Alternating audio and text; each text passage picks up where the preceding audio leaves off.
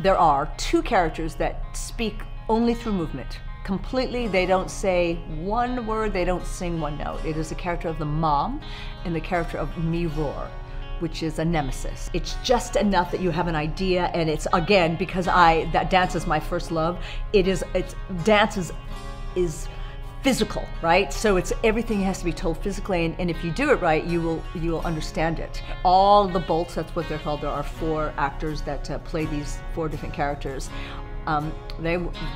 Little do they know, they will be moving.